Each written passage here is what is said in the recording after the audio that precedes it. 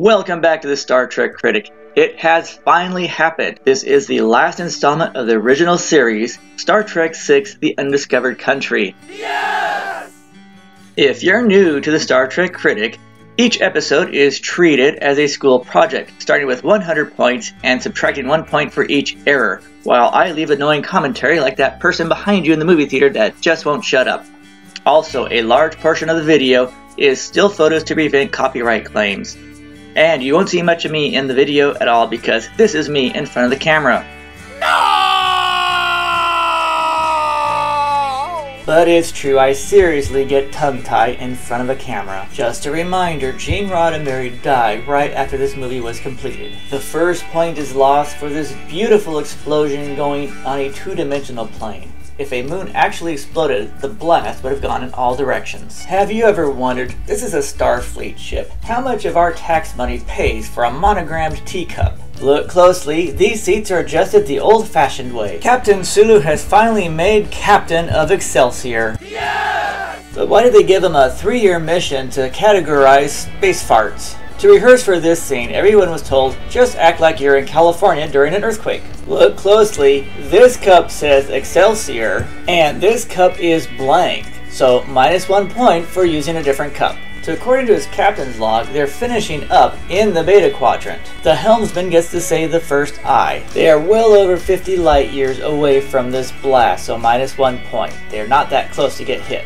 And -1 more point for a ship that big, stuffing all their crewmen in 9 to a room. What's up with that? This is where you learn they got the idea for this movie from the Chernobyl disaster and the breakup of the Soviet Union. Grace Lee Whitney as Commander Rand gives I number 2. Here Sulu's hair is pretty well combed, and here it's a mess, so -1 point. Sulu offers assistance to the Klingon Empire. Brigadier Kurla says, nothing happened here. Sulu says, let's have it. That's what he said. That's what he says. You really can't tell in the video, but it is moving very slowly. My guess is Praxis is not orbiting a Klingon planet because if the blast was that big, it would have killed billions. Here is a shot of the beautiful Klingon flag. San Francisco is the most expensive city in the country. Do you really think they'd have a government base there? And seriously, how do they not know what's going on? A Klingon moon just exploded. Chekhov needles Kirk by saying,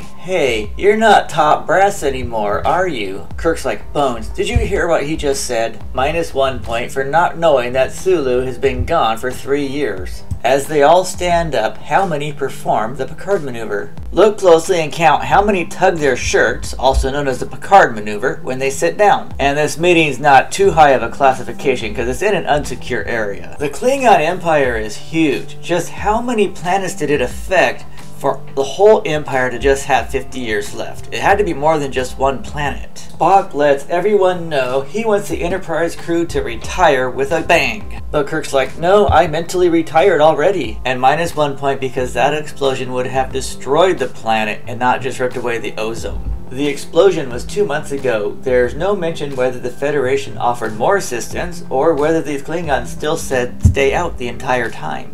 This is Spock's way of saying his dad made him do it, and Spock is totally doing this as a resume for his next job as ambassador. We all know that. Why does he say dismantling space stations instead of a peace treaty? -1 point here. She should know Starfleet is more than just battling Klingons. She plays too many video games. Admiral Cartwright really wants to clean house, doesn't he? Captain Kirk takes Admiral Cartwright's side, and Cartwright's here trying not to tell Kirk about his dirty little secret.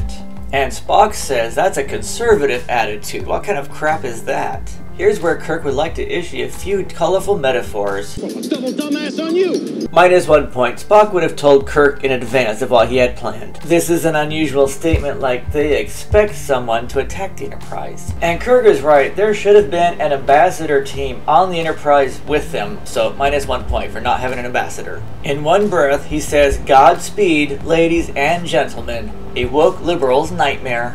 This is Cartwright's way of saying, you'll never guess what I got planned for you. Kirk is currently wondering, don't Vulcans have proverbs about Vulcan characters? And Kirk says, you're just doing this to kiss up to your dad. Look closely, is that Valeris against the wall? However, this is Spock's outlook on the whole thing. Well, why have we got to lose? How would you like to have those windows in your house? What Kirk is really saying is that he planned to sleep in for the next 3 months until his retirement day. The next point is lost for a space station with all the ships trapped on the inside. If the Earth gets attacked by aliens 300 years in the future, we are screwed. -1 point for a single set of doors on the turbolift. And why are there so many fire extinguishers in this movie? So the bad girl is the only one that ever says Captain on the bridge. And while they welcome Lieutenant Valeris to the Enterprise, McCoy is secretly thinking, we've had a different girl and a different pilot for each movie. Is this how J.K. Rowling got her idea for a different dark arts teacher each year? And it is possible for Kirk not to know who his last-minute crew members are going to be. This is Spock's way of saying, my 7 years are almost up. Scotty says, I'm number 3. This phrase could be taken in more ways than one. Kirk says, we're gonna peel out of here like we're drag racing. What are they gonna do? Sabotage the event and have me thrown into a Klingon prison camp? Captain, may I remind you that regulations specify thrusters only while in spacedock. McCoy's thinking, she's a Vulcan ass-kisser, alright. Valeris gives I number 4. -1 point for reused footage of Enterprise A. And -1 point for going through those tiny doors at 1/4 impulse speed, which according to Star Trek lore is supposedly 1/16 the speed of light. Which means they just blasted through there at 11,000 miles per second. Yes! -1 point for a stardate mismatch. 3 months have passed, which would not be 1. Sadly, Merritt Buttrick left us 2 years before the movie. On a lighter note, Kirk's son David is stored in those salt and pepper shakers. And I'd love to have these paintings. So the purpose of the fire extinguishers is to differentiate between the original series and the magical world of the Next Generation Enterprise. Automated fire system. A force field contains the flame until the remaining oxygen has been consumed. Always look out for somebody who is a total ass-kisser. Especially one that strangely had his luggage. Why is it only Vulcans have neat stuff in their quarters? Spock's Earth heroes are Adam and Eve and Nixon. Spock again hints that his 7 years are almost up. Spock misquotes his favorite George Michael song. While Valeris fishes for dirt on Spock, he says he wants her to take his place on the Enterprise, but that position would be the science officer, not first officer, because she doesn't have enough rank yet. And now Valeris kisses up to Spock. Wait, are they drinking out of the same cup? Here is a beautiful view of the Klingon Chancellor's bird of prey. Kirk says he's never been this close to a Klingon ship. Even he is trying to forget the last movie where they travel together through the Great Barrier. Commander Uhura says I number 5, and you know what that means? Kirk finally meets Chancellor Gorkon, and the only thing that's going through his head is, you don't look at all like you did in the last movie. His comment sounds spur of the moment, but I'm pretty sure they already had the dinner planned. And why do both of them have their eyes closed? You really don't see Kirk this bitter, do you? Valeris sets him up for failure. No, Spock. Chekhov says this line. Nichelle Nichols refused because it was inappropriate to reference that movie this way. You can even see her eyeball him when he says it, like, oh hell no, you just didn't say that. Guess who's coming to dinner? -1 point for Chekhov always having the cliche lines. But guess who else said it? Guess who's coming to dinner? -1 point for using the Next Generation transporter room for a blockbuster movie. Legs! Where are the legs? Sorry, I got ahead of myself. This is a sped up version of the dramatic shot. During that time, Scotty moves from here to here, so -1 point. Captain Spock finally meets his favorite character from Tron. But I think he's been drinking because that's not his military advisor. General Chang says, I've always wanted to meet you, Captain Kirk, and Kirk says, I loved your singing in The Sound of Music. Burke and Samno, which one is which? They look alike to me. And they called her ma'am? That will offend woke liberals everywhere. Acknowledge my gender again and I will kick you in the ass. Look closely. They are on the Enterprise A, so why are they in the observation lounge of the Enterprise D? So -1 point. -1 point for serving Romulan ale to their blood enemies, the Klingons. That's really going to piss them off at a diplomatic dinner. And the Enterprise crew on the left are wondering, why do Klingons love Shakespeare?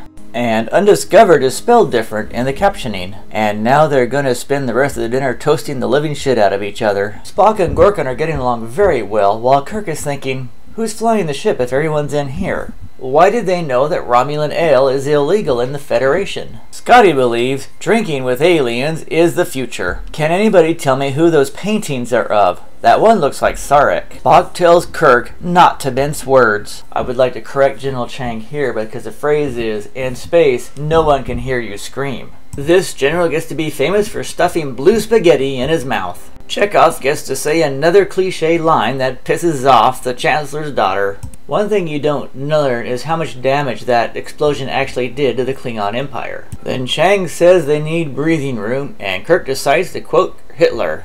And Chang says, "Hey, you saw me on that movie, I was the good guy." Awkward silence all the way around the table, and Chang's thinking, oh, this is going to be a long trip, it is all my idea. Dinner ends with both Chancellor Gorkon and Spock thinking, the next time we'll do this just by ourselves and leave the kids at home. And now the Chancellor quotes Aldous Huxley. Kirk's like, is he just going to quote Shakespeare through the whole movie? And of course the answer is, yes, he is. This is one of the few times you see Kirk tired. And this is one of those times where you really feel sorry for Spock, because Spock and Chancellor Gorkon are trying really hard to make this thing work. -1 point for drinking black coffee at night when you're trying to get to sleep. A doctor should know better. Look closely, there are glasses next to David's picture. -1 point for a time mismatch. His comments implied 1 day passed, but it's really only 1 a.m. on the night after the dinner. 300 years in the future, they still read the Book of Etiquette. -1 point for mentioning Romulan ale in the captain's log. He should know better. Who came up with the light turning on with the intercom? That's just mean. Spock knows something is up. -1 point for Chekhov on duty after drinking all night. Did Uhura drink too, or did she just have the night shift? I'm not really sure. Uhura says, I number 6. -1 point here, the ship would not swivel to the left like it did in zero gravity. Gorkon is thinking, did we just strike an iceberg? The bridge wants to know if Scotty can read. Scotty is still fully loaded with alcohol. Since you don't see him till after they fire, there's no way of knowing if he went straight to work after the dinner. Look closely, all torpedoes are accounted for. Where were all of them standing before this? So -1 point, it's just for show. Look closely, Valeris hits the keyboard and now 2 torpedoes are missing. Uhura says, I number 7. Chang is missing right now. I wonder why. Camera shadow on the left, -1 point. Look closely, Kirk's vest is inverted, so -1 point. This is how I'll look if I go into zero gravity too. The next point is lost since objects in zero gravity will not move like they do if you drink fizzy lifting drink. -1 point for a visible string pulling the phaser. And a phaser will not leap out of a holster like that in zero gravity. -1 point for a warrior race not knowing how to fight in zero gravity, which probably happens much more times than Star Trek actually shows. Wasn't it Ender's Game that had a zero gravity war game where they kicked themselves off the wall at each other? -1 point for way too much blood coming out of these Klingons. Look closely, you can see the cable holding Gorkon up, so -1 point. Is it now sexist to refer to a ship as she, or is it actually that ship's preferred pronouns? This is also the only time Klingons have purple blood, so -1 point. Where has Chang been this whole time? Also, did he cut the gravity generator intentionally, or did the photon torpedoes knock it out? I think he cut the gravity himself. Wouldn't there be a computer record of a transport pad to transport pad transport? Or would it be harder to hide the data of off-pad transports? Luckily, the Klingon ship did not fire on the Enterprise with Kirk's surrender, which is a little unusual for Klingons. Look closely, the patch he puts on his shoulder is horizontal. Uhura says, I number 8. -1 point for going without any security or medical aids. Brigadier Kurla is pretty level-headed, he didn't shoot them. And did you notice Kirk buttoned up his shirt before he beamed over? McCoy quotes Vulcan poetry. -1 point for moving him. He could have broken bones that would cause internal bleeding. McCoy actually does know a little bit of Klingon anatomy, but he's probably in panic mode right now. And from here to here, he unbuttoned his shirt. Why did he do that? Actually, I don't think Chang said this at all. While McCoy tries to save Gorkon's life, let's take a good look at those Klingon chairs. Look at that beautiful stained glass thing right before Gorkon tells Kirk to keep the faith. Gorkon knows there's a conspiracy going on, but it's too late for him. Look closely. McCoy sits. Now he's standing, -1 point. His hands are clean, -1 more point, and Kirk is handcuffed twice, -1 more point. Spock is very quick to take over. When you get to the next generation, you'll notice Riker stumbles around a little bit. Uhura says, I number 9. Valeris wants to fight. Spock says, "This peace plan was my idea. The last thing I'm going to do is start shooting." And Chekhov asks what happens if we fail, and Spock says, "The worst thing possible. The diplomats get involved." Welcome back, John Shook as the Klingon ambassador to Earth, who really has the Federation president by the balls right now. But the president is thinking, didn't I see you on MASH with Colonel West, who got all his lines cut for the theatrical version? And won't both of you be on Deep Space Nine later? While the ambassador's response is, well, you went 10 years as the most annoying dad in the country. Then you messed with Janeway for a year on Voyager. And I know that's just a painting of the Eiffel Tower in the background and we're really not in Paris. While Ambassador Nonklus is thinking, both of you should be wondering why I'm in here in the first place because I'm the Romulan ambassador and this really isn't my business, so -1 point. Then the ambassador asks, is that a microwave? I could really use a burrito right now. While Sarek says, well, this was all my idea, but they always screw up something and say it's my fault, and I only get one line in this whole stinking movie, and you promised it was going to be filmed in Paris and not just a Paramount stage with a bad painting of the Eiffel Tower through the window, so I say let them go to prison. -1 point for even asking the Romulan his opinion, while Nonklus is thinking, I'm just going to sit here and take notes and see how much more damage I can cause without them realizing I'm behind the whole thing. He says he's not a president of Earth. Just a reminder, I am grading the original theatrical version, which does not include this scene of Colonel West describing a sneak recovery mission while the Romulan ambassador is still in the room. -1 point for Enterprise not going with Kronos to the Klingon home planet as Earth representatives, and what's up with Valeris using an old Earth proverb to explain sabotage? Don't Vulcans have stories to tell? Or do they just think humans are too stupid to understand them? They can be logically pompous and racist at times. And why does she think she's the president? Shout out to Azit Bur for wanting to continue the peace talks. Look quick, this explains the rest of the movie covers a 1 week time frame. -1 point. She says make no military rescue attempt, while there is a military rescue attempt chart in the background. She must be onto them. And she says there's no way I'm going to Earth now, that's not safe. And you're not on Earth either, that's the 10 forward set and a fake painting of the Eiffel Tower. President's like, rats, she's on to me. Brigadier Kurla and Colonel West would get along pretty well. Is she wearing the necklace because she's Chancellor or because it belonged to her father? Chang's such an ass, it was his idea the whole time. Azit Bur wants a fair trial, but only as long as Kirk fries. Now the news on the trial by today's woke liberal media. This country was run by vegetarian women rather than flesh-eating men. This whole space disaster would never have happened. You know, right now we're working to raise the consciousness of the vegetarian minorities with diet sensitivity training so that people will be able to deal with the... All these Klingons shouting Kirk's name.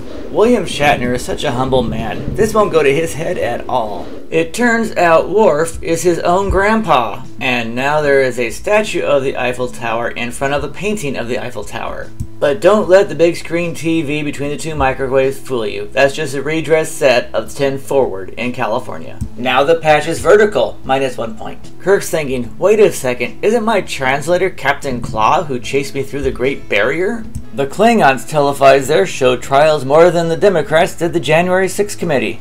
-1 point here. The Klingons next to the judge are all mannequins. Colonel Worf is a defense attorney. Does he ever get a chance to question anyone himself, or is he just paid to lose? Also, the peace talks are still going, so they would have invited a Federation liaison to participate, so -1 point. While on the Enterprise, they're supposed to be watching Space on the Bridge, not the news. This should be aired in one of the many lounges, like 10 forward, but that's the President's office right now, so -1 point. But what does the crew really think of the trial? They're screwed. They're dead.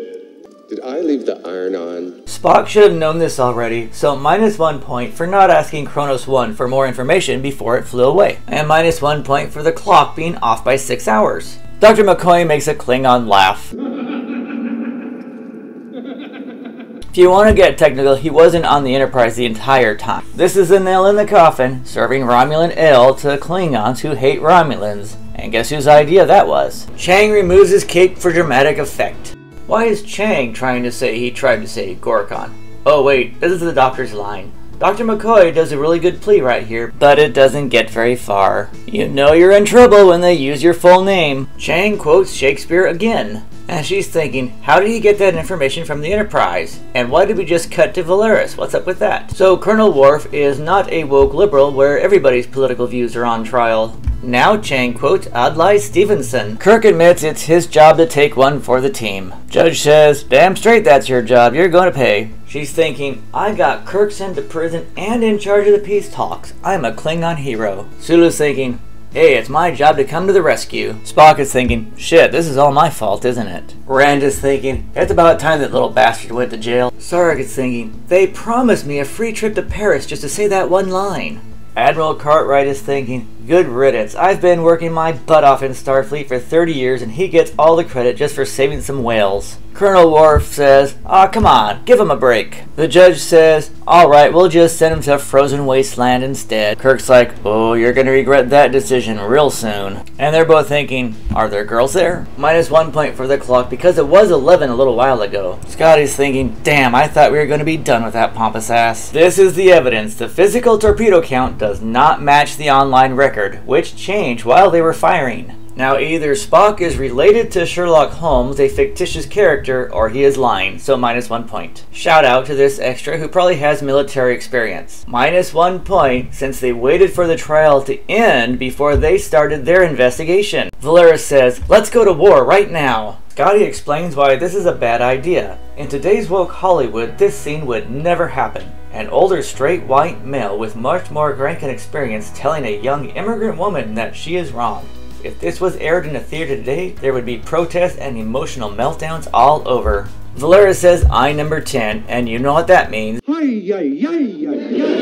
The correct terminology is to pair, not to pairs. Meanwhile, on Rurapente, did they walk all the way from the edge of the magnetic shield? Is this a metaphor to symbolize what Kirk and McCoy will not be getting for the next 30 years? They're supposed to be freezing, but you don't see anybody's exhaled breath. -1 point. Aren't electronic frontiers and magnetic shields the same? And if the universal translator's been confiscated, how did they know what this guy was talking about? It looks like Star Trek VI stole hell scenes from The Devil and Max Devlin and The Black Hole. Amazing since Disney never could do science fiction. Look closely, this alien lizard has a hole at the bottom of his skull because it's a mask. -1 point. How much do you want to bet Marcia staged this whole altercation? She paid the giant Muppet to harass Kirk just so she could come to the rescue and be his fake friend. Kirk gets to smoke in a Star Trek movie. I wonder what Gene Roddenberry thought about that. How long did it take Kirk to figure this one out? Marcia has way too much information. That should be a red flag for Kirk. But his only question is, didn't your husband steal a baby? Oh my gosh, they are serving real turkeys on a starship. Are they trying to give the finger to vegans in the last Star Trek movie? Not at all. The purpose of the kitchen is because they are overlapping with the next generation. This shows that 75 years have passed. This crew is lucky. They cook real food. However, on the next generation ship, We no longer enslave animals for food purposes. however, the differences are worse than you think. You've seen something as fresh and tasty as meat, but inorganically materialized out of patterns used by our transporters. In old Star Trek, they store and cook their own food. In new Star Trek, they eat their own poop. Valeris says, surely they have disposed of these boots by now. But Spock tells Valeris, And don't call me Shirley. Don't call me Tiny. And don't call me honey. -1 point for having unsecured phasers in the kitchen because somebody could just grab a phaser and start shooting at the food. And -1 point for that goop not oozing all over the place. Personally, I like the fire extinguisher in the kitchen. It's a reminder that not everything works by magic. This is Spock's way of saying Kirk is currently getting his ass whooped. Oh look, Kirk is getting his ass whooped. He's thinking, I get to beat up Kirk in the last fist fight of his Star Trek career. He's thinking, wow, this Kirk guy really does keep the troops entertained. Marcia is thinking, he better not die, he's my ticket out of here. McCoy is thinking, to be a kid again. Kirk is thinking, at least this is a prison fight scene and not a prison shower scene. And every male in the audience feels his pain.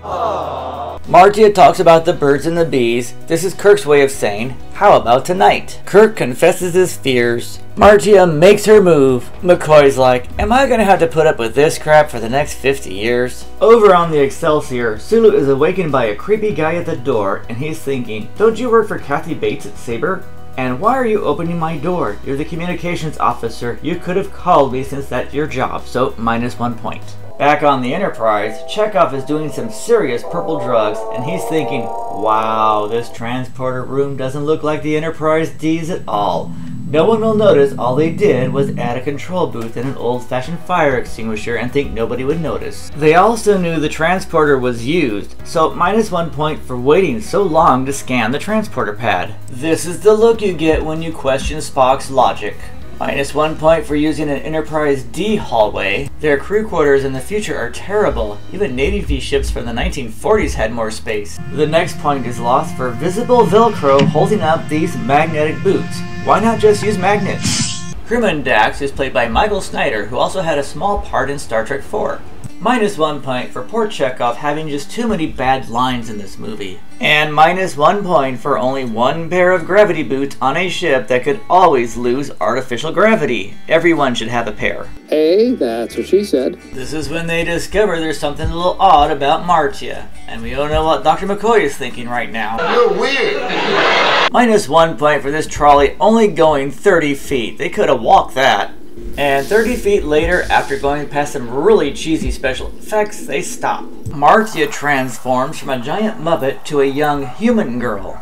Kirk is now super worried, thinking, I just kissed her last night. This is really a bad plot twist. Kirk is slightly relieved that she turned back into a giant Muppet. And both of them are thinking, it's a real good thing our stand-ins went to film this in the freezing Arctic and not us. Scotty says eyes number 11 and 12. One eye is sufficient acknowledgement. -1 point for not already hiding deep inside Klingon space waiting for this moment. -1 point for not telling McCoy about the patch until now. -1 point for not having a Klingon translator on a diplomatic mission involving Klingons. -1 point for having all these Klingon books. This scene would have worked just fine if the online translating program was faulty and they were reading it and got it mixed up. And you can see how pleased Nichelle Nichols is in doing this scene. And they're like, why didn't they just use the universal translator? And Klingon sensors are pretty weak if they can't figure out it's a Federation ship. Back on Rura Pente, Kirk gets to punch a woman. Kirk was on to her all along. -1 point for turning into Kirk and not a big monster that could beat him up. While they fight, McCoy makes snow angels. Kirk is slightly full of himself in this scene, isn't he? The prison guard quotes Kevin Malone. Well. Martia is usually shorter, so points up. Kirk says, not me, you idiot, him, and not her, so -1 point. -1 point for this scene since it was used as a teaser in the commercial, so everybody watching it would think Kirk got killed. Guard wants to know who wanted him killed, so McCoy says, well, since you're all gonna die anyways, I'm gonna tell you. Kirk has a Tron moment. Kirk quotes Commander Riker. Kirk's like, it happened again. We're on the Enterprise D transporter pad. Scotty drinks his coffee while going through the formal dining room thinking, all they did was remove the Enterprise models from the wall and put on old art so everyone in the audience will think this isn't the Enterprise D set. And what kind of a moron would hide uniforms in an air vent? Here are the clues they redress the next-gen hallway again, so -1 point. -1 point for not doing an inventory inspection, which would have shown Burke and Samuel's suits were missing, and -1 point for Valeris not cleaning those suits so they would be present for an inventory inspection, and -1 point for leaving their bodies in a hallway for all to see because it's obvious that there's somebody else on board doing everything behind the scenes. Today's lunch will be salad. Jack has made this really scrumptious dinner. He made Salad. -1 point for this scene. The Enterprise has the worst crew quarters available, and they don't explain. Are the quarters now co-ed, or did you just crash on the top bunk after a party? And a girl living in your room is the last thing you want because all you're going to do is get a whole bunch of guys coming over all the time trying to get laid. And I don't know about you, but I'd love to have one of those blankets. Look closely. No earring. Earring. -1 point. Spock is really pissed at her too. Valeris quotes Alec Baldwin. -1 point for having this interrogation on the bridge. Not everybody in there needs to know what she's going to say. Is she bluffing, or is the Enterprise being tracked right now? We will never know. This is the first time we ever see a torture scene initiated by Spock, who is thinking, come on Valeris, I know you can scream louder, I heard you on Porky's.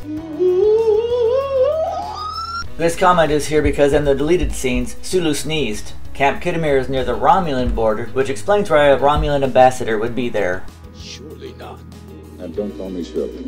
And don't call me honey. Don't call me tiny. This turned out to be a pretty good screenshot. Spock prefers it dark. What's he trying to tell us? I take it black, like my men. Kirk's wondering, why does Spock get all the cool stuff in his quarter? Well, Spock is wondering, why did they give me such a crappy pillow? They both consider themselves extremists. I find that odd. Kirk and Spock have some male bonding time and both are thinking, how are we going to get out of this one this time? Kirk insults Spock one last time for almost getting him killed. Look closely, you can see a parade of flags marching into the building. The president gives a speech while Admiral Cartwright is thinking, when he gets taken out, I'm in charge. Chekhov gives eye number 13, -1 point for no starships orbiting a planet with a galactic conference going on. There should be dozens, and -1 point for Noah noticing the Renegade Enterprise is approaching really fast. They're all thinking, it's always the engineering section that gets destroyed. Why can't we leave now? Chang sees Chekhov and calls him Kirk. Commander Uhura quotes Shakespeare. The famous Klingon general is perplexed by the Kirk maneuver, which in short is to back up. McCoy's like, yay, this is fun, already drunk. While Scotty's thinking, oh shoot, we're at red alert. Did you ever think that the Klingons have a conspiracy theory that maybe Chancellor Gorkon intentionally blew up Praxis for his peace talks, and that was why they wanted him assassinated? This is a beautiful shot of the Enterprise while General Chang quotes Data. Did you prick me? Do I not leak? Spock is so nervous he farts. Commander Uhura saves the day, but -1 point since that equipment is on Excelsior. Oh look, it's Odo, posing as a human, posing as a Klingon. Even in combat, Scotty gets the best lines. Excelsior shows up, Sulu secretly wondering, how did Uhura get my equipment? Helmsman says, eye number 14. Klingons got their scanners from the lowest bidder, probably a video game company from the 1980s. And it just showed they were over the Excelsior but fired from underneath, so -1 point. -1 point here since they are not at red alert status in the back. Oh look, they're running through Enterprise D hallway again. -1 point for a cloaked ship. It would take too much energy to hide it from scanners, bend light around it, and then hide all the energy used to hide it.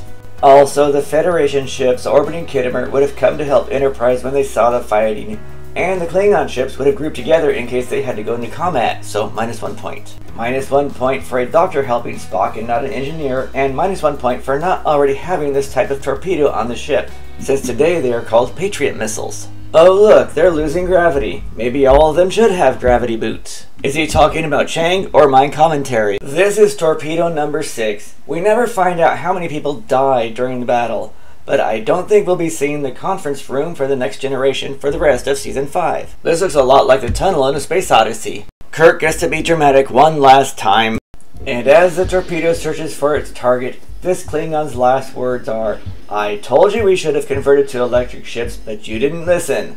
And now look what happened. Look quick as this Klingon braces for impact. A Klingon ship will not rock like that while attacked in zero gravity, so -1 point. Scotty changed back into his red uniform, so -1 point. While Uhura's yelling, we're wondering who's flying the ship, -1 point. Kirk gets to leap onto the president and save the galaxy again. And how did Valeris get there? -1 point. Wait, wasn't this Klingon on Chang's ship? Sulu catches Admiral Cartwright. They're like, who is this guy? The reveal was deleted from the theatrical version. Kirk gets to make one last philosophical speech that brings peace to the world. This won't go to his head at all. Non-Clues is thinking, just you all wait, the Romulans are coming back to Kittimer in 50 years. They're like, oh look, we all just beamed down into a Star Trek convention. But why is there a Vulcan Idic on a Klingon wall? They're thinking, we gotta get out of here before they want autographs. And Scotty changed back into his engineering uniform, so -1 more point. This is McCoy's last jab at Spock. Aww. Captain Sulu says, peace out y'all, Rand and I are going to be on Voyager and have our own TV series and comic book. Chekhov is thinking, thank God this is the last time I have to say a cheesy line in this movie. And -1 point for Excelsior not escorting Enterprise back. After all, it just got hit by 6 torpedoes. Uhura says, Captain, Starfleet called, and I'm in command of the Enterprise now since I'm the only one here that figured out how to find the Klingon ship. Spock utters a colorful metaphor. Kirk says, out there, that-a-way. Chekhov does not say eye number 15. And -1 point for a stardate mismatch because 3 months have passed, not just 1 week.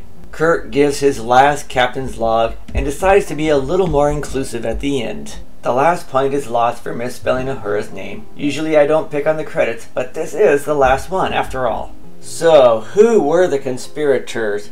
Unfortunately, this video has already passed the 30-minute mark, and there are so many I will have to go through them much faster than the credit they deserve. Michael Dorn, we will see him in the next 275 videos. Mark Leonard will return for 2 episodes of The Next Generation. Grace Lee Whitney will be back in Voyager. Burke and Samno are also stuntmen.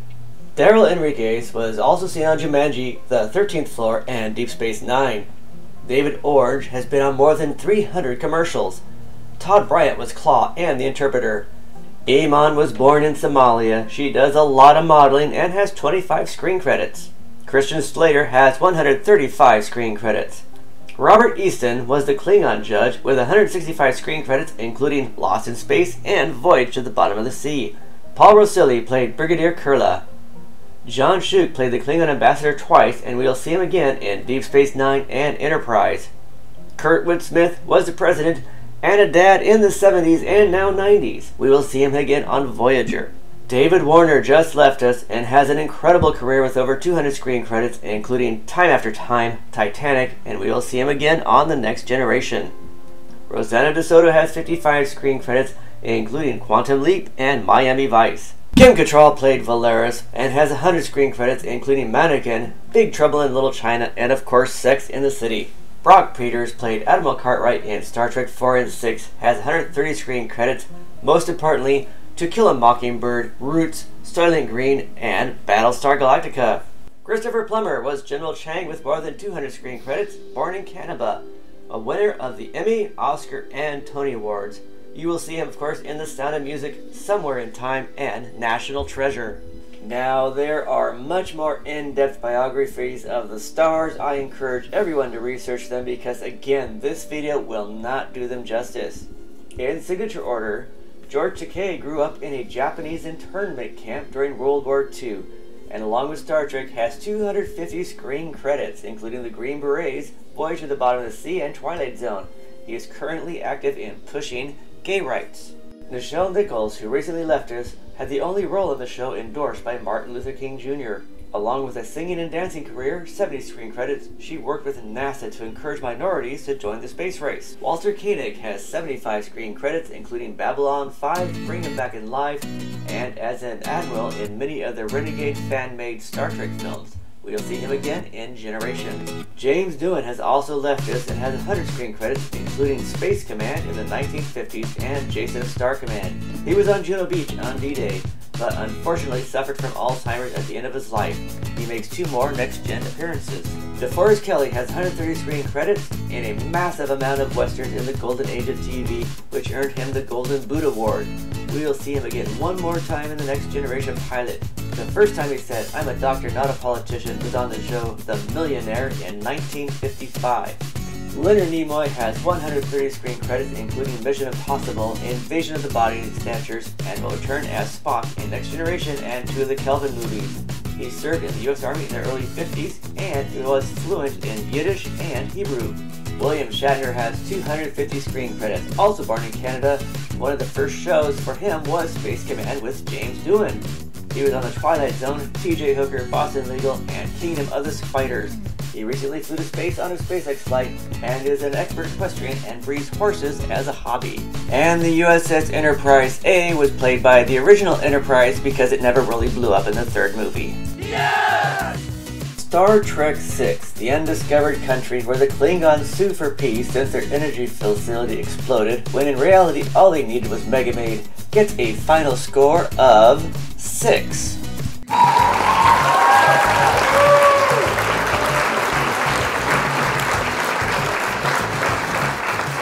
The Star Trek movies in order: Amy Sheen searches for God, Khan wants the Genesis device, Everyone Goes Rogue, They Save the Whales, God Wants a Starship, and Everyone Quotes Shakespeare.